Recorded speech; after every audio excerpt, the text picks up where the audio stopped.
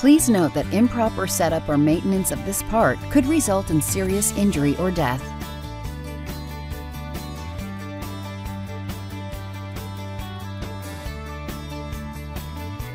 You'll need a hex wrench to complete this step.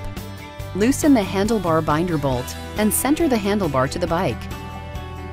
When present, make sure the brake and shift cables are routed properly around the handlebar, so they're taking the smoothest path across the bike with no snags or twists. Retighten the binder bolt until the handlebar is firmly secured.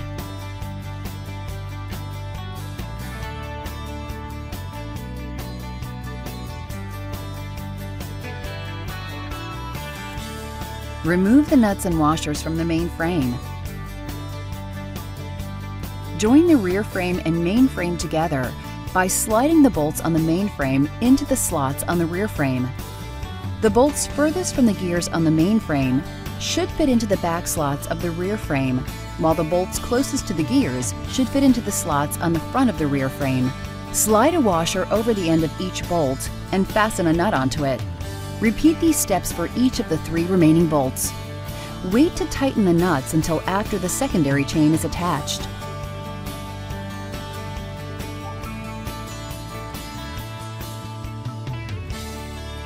You'll need a 17mm open and box end wrench. You may require another person's assistance for this step. Wrap the secondary chain around the inner sprocket and the drive sprocket.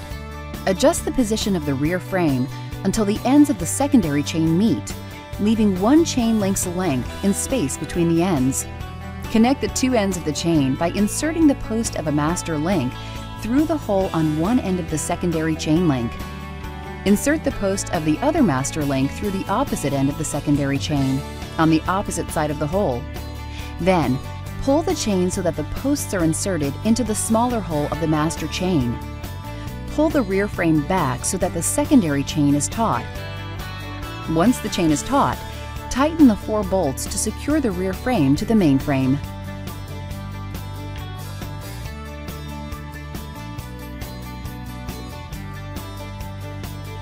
You'll need a 17mm open and box end wrench to complete this step. Remove the lock nuts from the axle. Locate the drive wheel, which will have a notched opening that matches the notched rear axle. Slide the drive wheel onto the axle, followed by the washer. Fasten the lock nut on the axle and tighten securely. Repeat these steps with the non-drive wheel. To prevent the axle from turning while attaching the non-drive wheel, hold the drive wheel firmly in place while tightening the lock nut. On the non-drive side, check that the wheel spins freely and has no side-to-side play.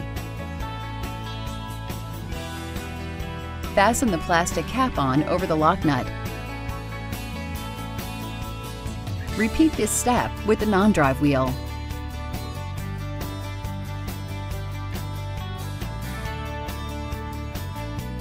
You'll need a Phillips head screwdriver with a minimum 4-inch shaft to complete this step. Remove the hardware attached to the rear fenders. Position the fender so the rear reflector is facing away from the bike. Align the slots on the fender tabs with the slots on the rear frame tabs. The tabs on the fender should be on the outside of the tabs on the rear frame. Working from the inside of the wheel, fasten a screw through the side holes of the fender tab into the rear frame tabs. Rotate the rear wheel until there is adequate space for the Phillips head screwdriver to reach through the spokes to the fender hole.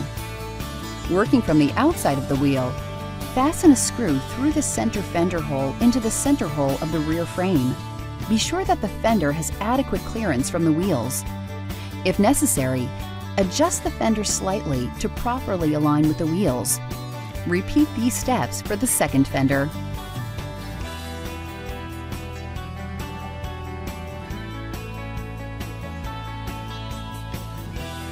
You'll need a screwdriver, a box wrench, and a hex wrench to complete this step. With the wheel removed, position the front fender so the fender bracket is behind the fork crown. Align the hole in the bracket with the hole in the fork crown. Place a washer on the screw and insert through the crown and bracket. Place a second washer, then a hex nut on the screw and tighten until secure. Seat the front wheel axle completely in the fork dropout slots, making sure the wheel is as centered as possible between the fork legs. Place a clip retaining washer on each side of the axle and secure the hooked ends inside the small holes on the fork dropouts. Insert the end of each fender brace over the clip retaining washers and loosely replace the 2 axle nuts. Center the wheel and tighten each axle nut gradually and evenly by switching sides until both are secure. If the wheel is not centered, loosen the axle nut on the side with the smaller gap. Shift and hold the wheel on center and retighten the nut.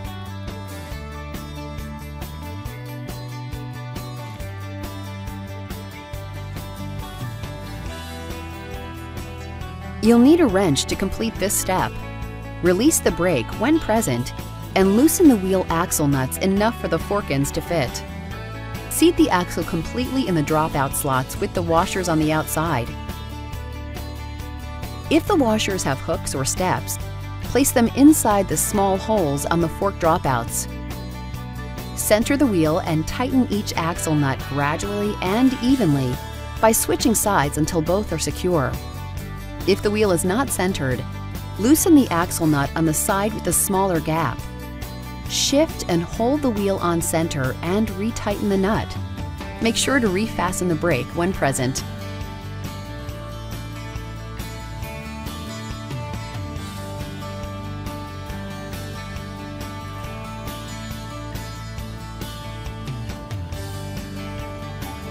Apply grease to the outside of the seat post.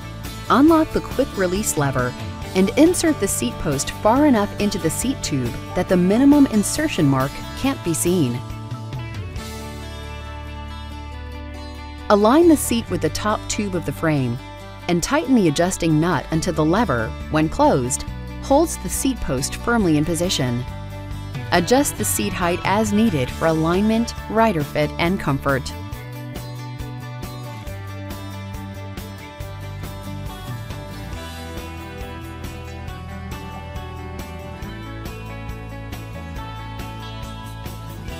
You'll need a 15mm open-ended wrench to complete this step. Pedals are directional and conveniently marked with an L for left and R for right. The R pedal should be matched to the right-hand crank arm on the chain side of the bike and is threaded in a clockwise direction, while the L pedal should be matched to the left side crank arm and is threaded in a counterclockwise direction. Start threading each pedal by hand 2 to 3 turns in the correct direction on the appropriate crank arm, then wrench tighten.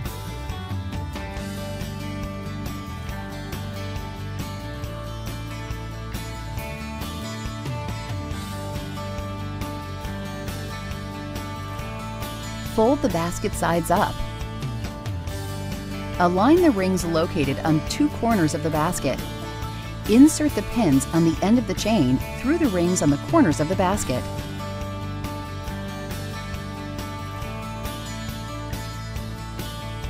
You'll need a Phillips head screwdriver to complete this step. Remove necessary hardware, which comes attached to the frame. Place the assembled wire basket on the rear frame and align the slots on the basket with the threaded screw holes in the frame. The slots on the wire basket are positioned so the basket can only be attached one way. If the slots do not line up properly, rotate the basket 180 degrees.